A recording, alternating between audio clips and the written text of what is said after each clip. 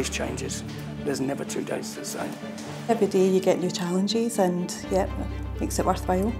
One minute you could be in triage, you could be the eyes of the department, next minute you're in resus, saving somebody's life, and that's the variety of the work. I need pain relief. I've had morphine, but I was pretty bad, yeah, when I got in. I think I've got a kidney stone, so I'm waiting to go and get a CT scan. The amount of patients we have now, it's so much busier. He's still not got a block in yet? It's pressure that we all feel. We're here to do our best every day, and it's constant. When I was a young trainee doctor, most nights were spent dealing with violence and stitching up people. Our work now reflects the change in demographics, so we're having to deal with a lot more complex problems in the elderly. Hello. He looks much better than he did when I saw him in A&E on Monday. Much better today. Probably could accommodate him back at Erskine with the steady. OK, I think home today then. The normal process for older people when they come into hospital, which is they get moved from ward to ward, they then often stay in for a long time. Patients get admitted directly here. We do a very quick assessment with physios, OTs, specialist nurses and medical staff with an aim to try and get people home as quickly as possible. Cecilia, I think the more we do, the better you're getting actually when you're walking. Yes. Yeah, practice makes perfect, as they say. Our average length of stay for this ward's 3 days. About 10% actually go home the same day as they come in. She's possibly meningitis.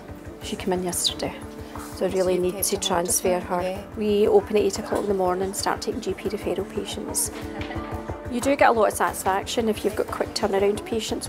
We get somebody assessed quickly, get a diagnosis quickly and get them treated right away. And she's had her x-ray so she can go white. Grand, thank you. I'm just going to take you through and do your height and weight. I enjoy working with people, I enjoy patient interaction, talking to patients. Right, I just need to do a wee blood pressure on you as well. It's really rewarding, you know, it's to watch them and you see them growing as well, you know, like not being able to do their own injections, to being able to do their injections, no worries at all. CIU, infusion bay first. It's 8 soup and sandwich, 4 fruit and 4 yogurt. This is just for your diet patients with your special allergens, textured meals, like people throat operations. You're like a little cog in the machine, it's one part of it, you know. At the end of the day, you all do your part.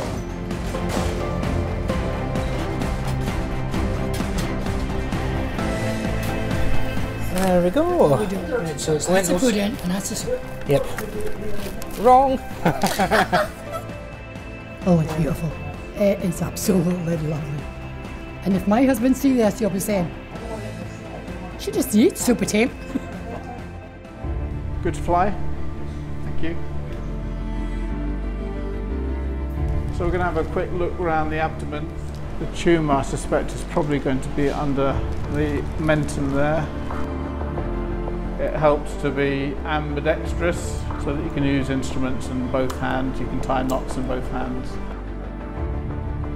While you're on the phone, I'm going to be taking a male CCU bed for a Mr Nisbet, if that's all right. I'm going to coronary care unit later on, so I came in thinking I'll be back out in 10 minutes.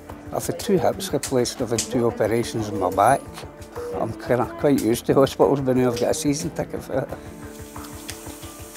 It's rapid access clinic today for skin lesions.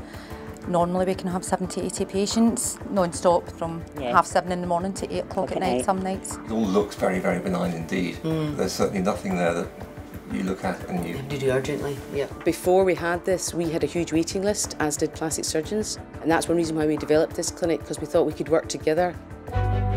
Sometimes I don't think people see the amount of work that nurses and doctors put in to get patients the treatment that they need. You're not going to please everybody all the time, but we try. It can be quite difficult, but that's the job we've kind of chosen, so we take the good days with the not so good days. There's always improvements to be made, but the NHS is a bottomless pit, really, isn't it? You'll never have enough money to be able to do all the things that you want to do. You're a what? Fallen woman. Fallen woman. What's really nice about it is you don't just deal with their medical problems, you look at their social issues and you really get to know the patient very well and understand exactly what they want and what matters to them. Most people appreciate it, and certainly I think it's the best NHS in the United Kingdom.